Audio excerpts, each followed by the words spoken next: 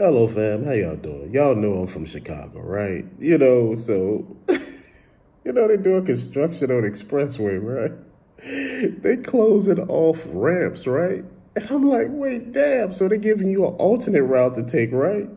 So you like, I'm gonna take this alternate route and I'm gonna, maybe be about, 15, 20 minutes late, to work, or, later than what I normally would. So I'm gonna leave out 15 to 20 minutes earlier. Makes sense, right?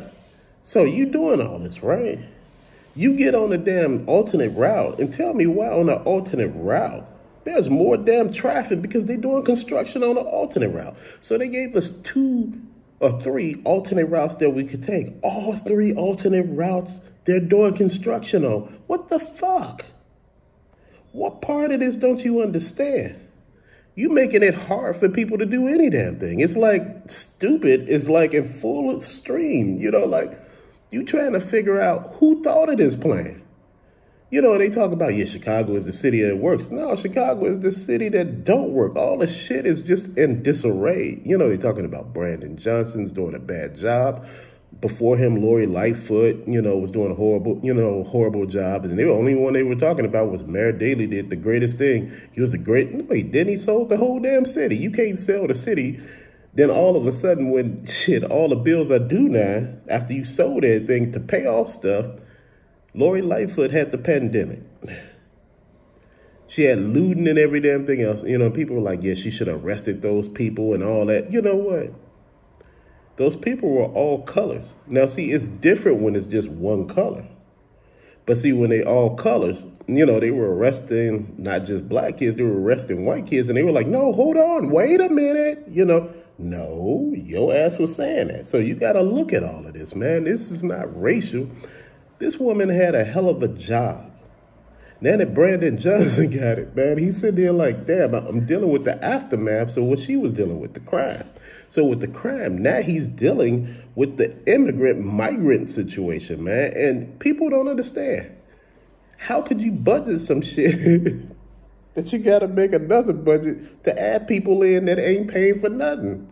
And don't get me wrong, this country is built on migrants and things like that. And I'm not disrespecting or saying things like that, but I'm saying, damn, we got a whole homeless population in Chicago that needs a lot of help, and we helping other people from other countries. You unleashing people from prisons and shit like that, opening up prisons to let them go, and you letting in every damn body. To me, that's a lot. To me, that's extra. To me, that's just, begging for people just to be upset. It's just like it's so much happening in the city, and people say, well, Chicago is bad, those are all the gunshots. I hear a lot of sirens in your videos. It's just people shooting each other. Man, dude, ain't no damn gunshots. Where they going, don't take gunshots, bro. Come on, stop playing. Not every hospital take gunshots because a lot of hospitals don't specialize in that. So they transfer you to other hospitals. But, a lot of times people don't understand that. When you tell people you don't live in a bad area, but they hear sirens, they don't understand what you just told them. They sit there and think, it got to be bad. It's Chicago. Chicago ain't the only badass place. Chicago ain't as bad as you think it is. People think you leave out the door and somebody robbing you. Shit ain't happening like that. It's bad in every damn state across this damn country. Yeah, Maine just had a damn guy, shoot up 20 people? Maine. I'm talking about Maine. So I'm letting you know shit is happening everywhere. It's not some random shit that's happening off in a corner somewhere. It's happening everywhere. People going through shit. People fed up, people angry, people having mental issues that's undiagnosed because some people can't get into the VA. And I'm not saying that ain't him. I don't know his personal situation, but I know there's a lot of people who have personal issues that can't get to the VA who are veterans, man. And, it's a backlog. And people talking about, oh, no, but this, and this. Man, come on. People tell me that those people out there be pretending to be veterans. You know the veterans, and you know the ones that are not veterans. The veterans are the ones you could tell when you look at them, there's some shit going on, but, you can't really Justified, man. There's so much going on that people don't understand, that people just don't see. Sometimes people think you just here just to talk. And that ain't the case. The whole thing is, you here to be better. You here to do what you need to do and to move forward. But a lot of people don't get that. A lot of people want to talk and complain and make everything out to be somebody else's issue. And it's not. Right now, this country is facing a bigger problem. It's called crime. It's called hopelessness. It's called desperation. A lot of people are feeling that way. When you having a hard time buying food, because food is so damn expensive now. Even at the damn Dollar Tree, shit had to go up because they said we couldn't stay in business. People mad because Dollar Tree became $1.25 tree. They were like, hey, it was either that or go out of business. And people talking about, well, y'all should have thought twice about that. Maybe, and put it out there on a vote. They said, hell, it ain't no vote on that. Either it was $1.25 or we go out. Then they got stuff in there that's $3 and up now, from $3 to like $5 to like up, and I see why now. It's hard. This is why a lot of dollar stores can't stay stores anymore, because this country has found a way to inflate every damn thing. But you inviting more people in. I'm going to explain something to you. If there was nowhere for these people to go, they wouldn't invite them in. And see, this is what a lot of people miss. They invited the Ukrainians in, the Venezuelans in. Brother, I'm going to tell you something. There's a lot of real estate in the U.S. There's a lot of real estate in states and cities that are deemed big cities. There's still space. There's a lot of space in Chicago. There's a lot of unrented places. But the thing is, a lot of people don't want extra people in their neighborhood. They done had enough, man. Shit.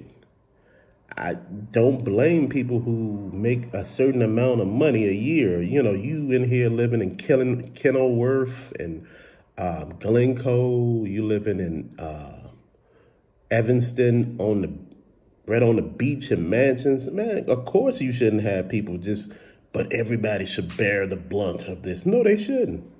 If I didn't ask you to do this, you shouldn't be doing it. And if you did this on your own, it should be a move that you should be paying for. Oak Park is trying to take the migrants in because they realize there's a big, hefty thing with it. It's like $100 million that comes with it.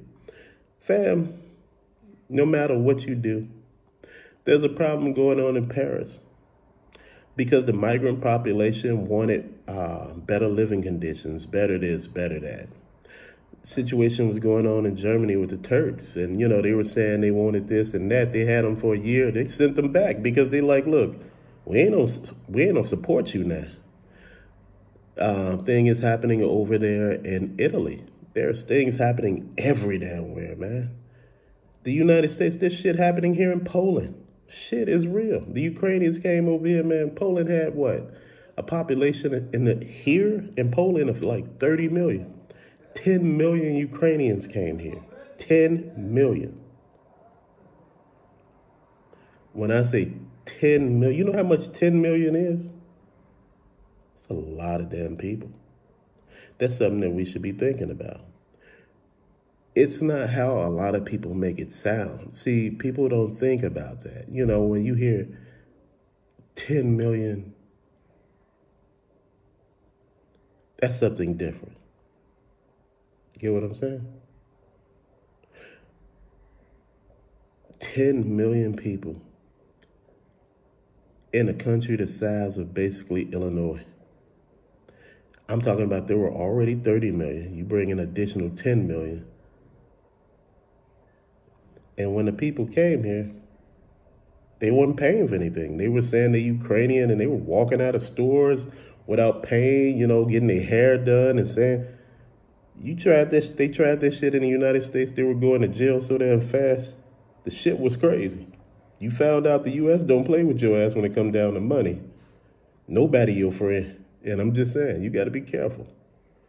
It's just a lot of people are just tired of this shit. It's just a lot going on and everybody blaming everybody. It's not one group. I hear about the homeless situation. Oh, there are so many black people going homeless. Fucker, we don't even make up a big population in the damn overall scheme of things. And we the only ones going homeless. I'm like, stop fucking playing. There are so many different people going homeless out here. Dude, there's tents everywhere. There's tents of all colors of people. This is what I'm saying. The only tents of that I don't see a lot of, and I never seen this before, and I had to ask. I never seen homeless Hispanic people. Until the migrant population, I didn't see that at first. No matter where I looked, I didn't see that. It's amazing how all this shit works itself out, fam. And this is no hate. This is just me talking about real shit with real people. But to later, fam, thank you for watching. Peace out.